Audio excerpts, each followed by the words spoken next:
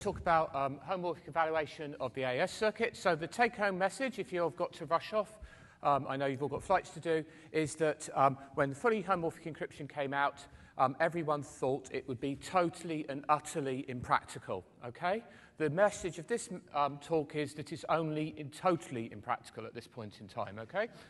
So we have an improvement. Okay, so the executive summary is we are going to be working with a leveled version of the BGV somewhat homomorphic encryption scheme. We're going to evaluate this up to about 60 levels, which means we can evaluate functions of degree up to 2 to the 60. So imagine you write down a polynomial which has a degree of up to 2 to the 60. In fact, we can go higher by some tricks, etc. And we can evaluate that function. So that's a very, very big function. So what can we evaluate with a function of that degree? Well, we can evaluate AES. So let's evaluate AES. That seems a good idea.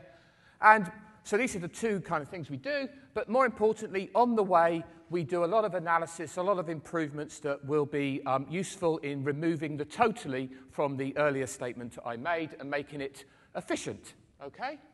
So why do we evaluate AES? Because it's there. Yeah, why do you climb Everest? Because it's there, right? So it's as good as any other function, so just pick a function, okay?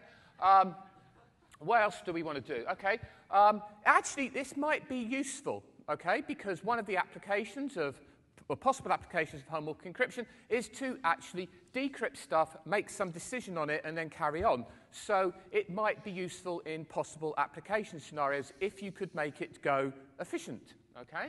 So that would be a good idea.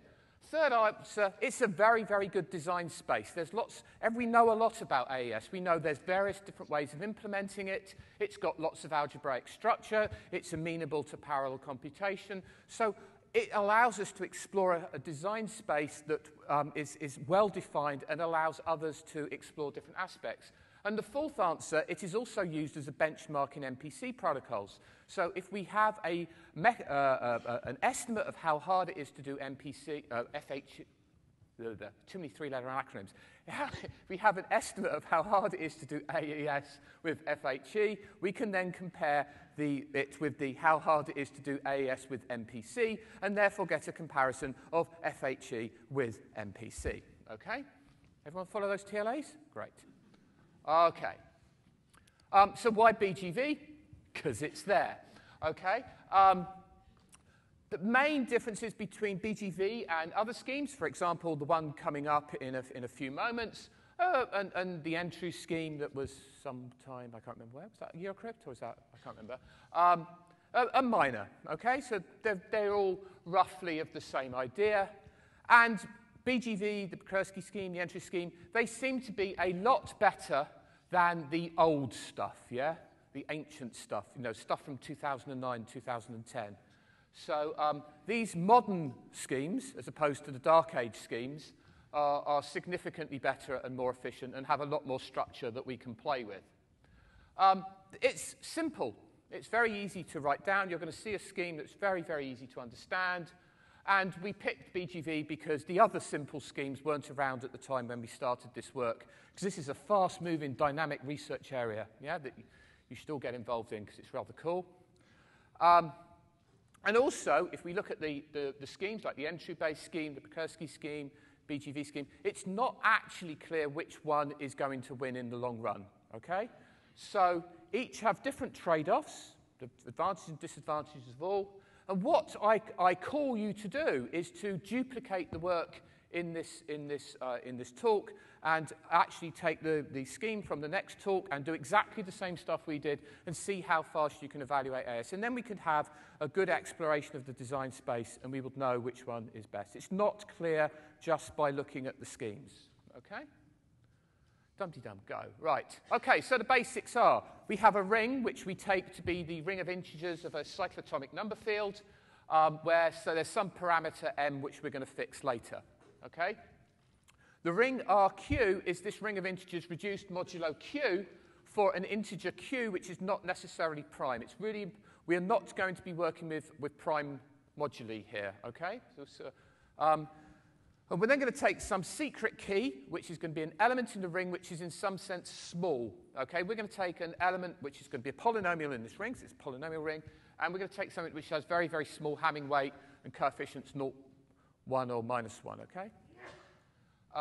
And then there's going to be a sequence of moduli, otherwise known as levels, which can go from Q0, 0 is small, so that's at the bottom, up to QL minus 1, L being big, that's at the top. Okay, so think L about 60. So we've got 60 different moduli here. Okay, what's a ciphertext? A ciphertext is three things. Two elements in the ring, R, QT, that's R modulo QT, and the level of T. So the ciphertext is said to be at level T. Okay? And then we decrypt with a very, very simple equation. We go C0 minus S times C1. We take that modulo QT, and then we take the result modulo 2, and out will pop the message if we've done everything correctly and we know what we're doing, and blah, blah, blah. Okay? And because you're all experts and you've all been at crypto before, apart from the 25% of you who haven't, you've at least read the papers. So addition and multiplication and modular switching are going to be done just as per normal BGV. So we're not doing anything, we're not doing rocket science here, okay? Okay, so here's where we make some improvements. We are going to be using SIMD operations like there's no tomorrow. So what does that mean? We choose the M such that the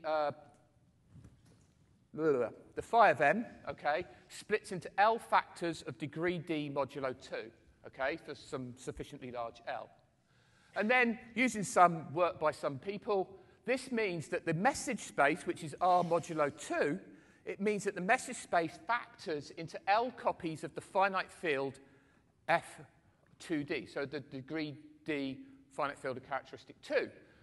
And this means we can do SIMD operations, we can do L-fold SIMD operations in a finite field of degree D on one. So if we add one message to another message, we're actually doing this on L-fold SIMD, okay, which is nice.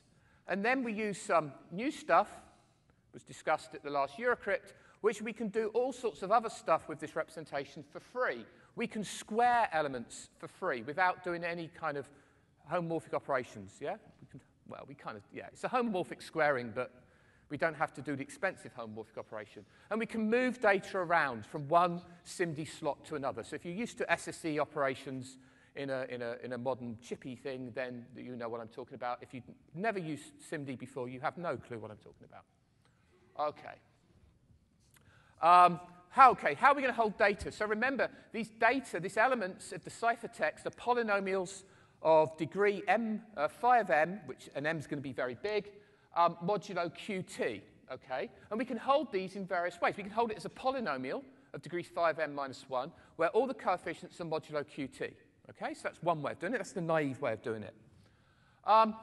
Let's pick QT to be the product of lots of small primes. In fact, we'll pick the primes to be fixed, and then QT be the product of the first T plus 1 primes, etc., okay? And then what we can do, instead of holding the polynomial modulo QT, we can hold it modulo PI for all the PI which divide QT. Yeah? And then we get the answer. So we map backwards and forwards by the Chinese remainder theorem. Okay, so that's going to make things easier. Doing things with the Chinese remainder theorem, you know, that's like crypto implementation 101. We know that for RSA, so this is going to be good. Okay? Then we also be slightly more clever, and we pick the moduli PI such that M, that's the roots of unity we're taking, divides pi minus 1. So that means that the finite field of characteristic pi has an nth root of unity. So we can then, instead of holding the polynomial modulo pi, we actually hold the polynomial evaluated at the nth roots of unity. And what that means is that when we do multiplication of polynomials, we don't multiply polynomials, we just multiply things coordinate-wise. This is taking a Fourier transform, effectively, okay?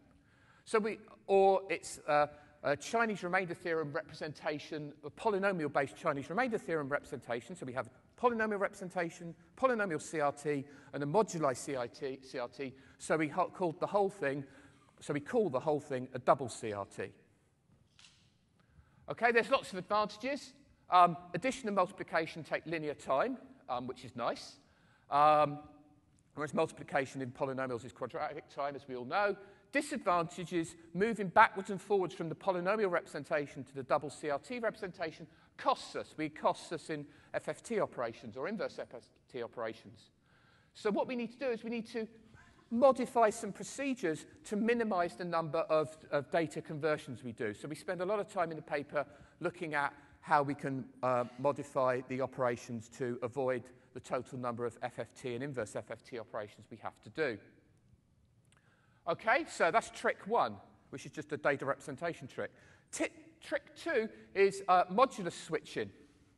Where modular switching is the noise control operation that happens in the BGV scheme, and it allows us to scale the noise down that we have in a FHE scheme. So the noise grows with every operation, so we want to keep pushing the noise down so decryption is going to work in the end. And we have this thing called modular switching, which was in the original BGV paper, and we need to kind of modify it slightly to work with the fact that we're working in this double CRT representation. Again, we're trying to minimize the number of FFT operations. Again, see the paper for full details. Okay, this is the cool one. This is the thing that shouldn't work, but it does. We have a new key switching operation. So what does key switching do? Well, key switching takes a three-element ciphertext, D0, D1, D2, which will decrypt via that equation there for some value of, for some new key, new secret key that's somehow constructed, S dashed, and returns it to a standard ciphertext which decrypts via the standard equation. Okay, so the usual way to do this is to store loads and loads of information. Now the thing is, if you've got huge amounts of, if your stuff is going to take large amounts of space, actually storing huge amounts of information, each of which takes a large amount of space, means that you run out of space. So we have to kind of do something a bit more clever. So we're going to do something stupid. We're going to make the noise worse.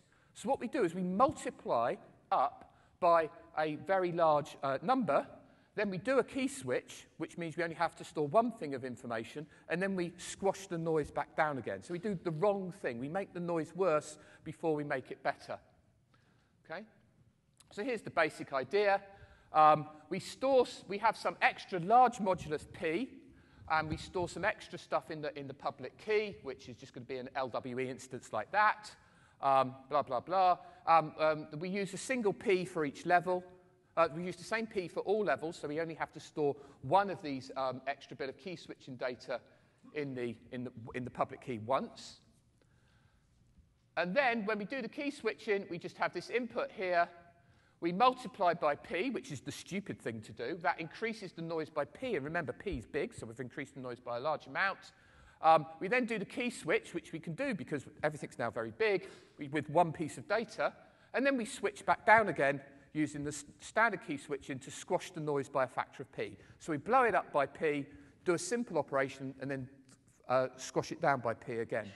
Again, see the paper for all the details. And here's the code for doing it. And you could, so this is used in multiplication and when you want to Galois conjugate a ciphertext. Go. There we go. Right, so when do we change levels?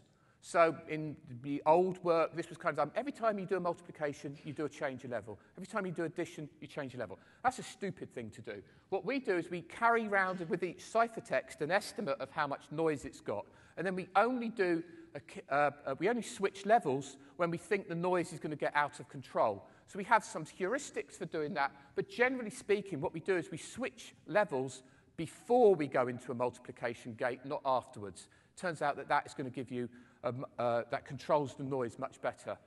Exercise for the reader.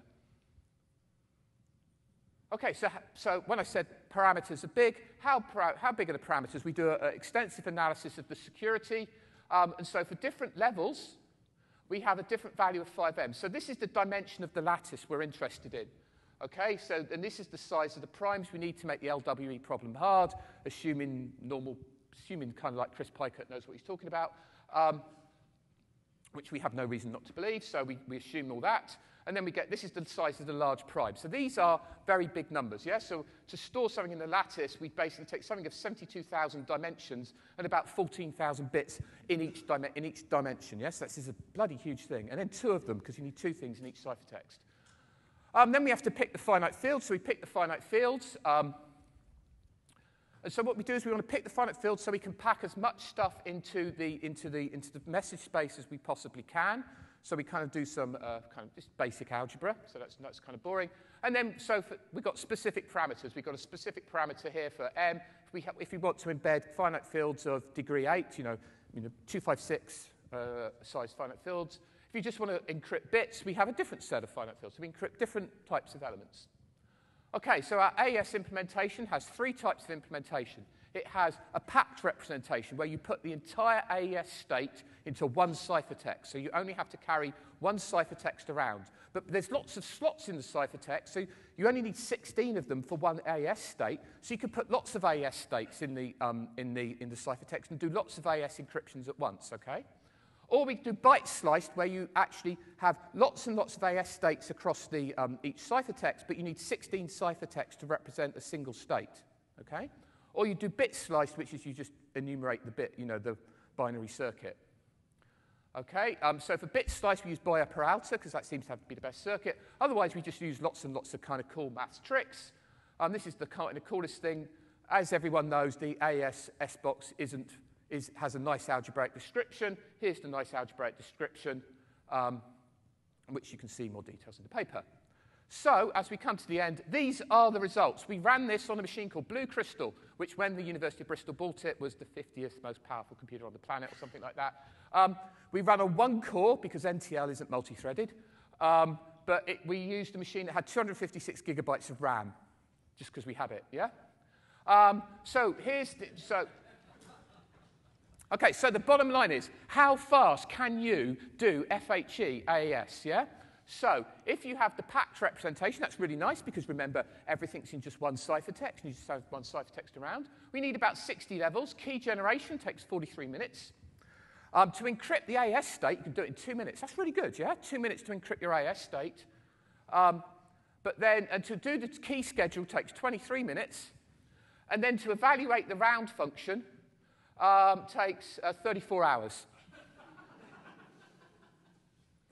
Remember, it's not totally and utterly impractical anymore. It's only totally impractical, right? Okay, but we do 54 AES encryptions at a time. So the total time per block is 37 minutes, right? So you should compare this to, I don't know, EDSAC maybe, I don't know. Okay, byte sliced. This is where we have 16 ciphertexts per byte. We need 50 levels. And here's the cool thing. It takes 65 hours. It takes longer. But we can do 720 at a time, which means it only takes 5 minutes per AES block. So we can encrypt with fully homomorphic encryption an AES block in under 5 minutes on average. And the goal for you with 10 seconds to go is go faster. Thank you.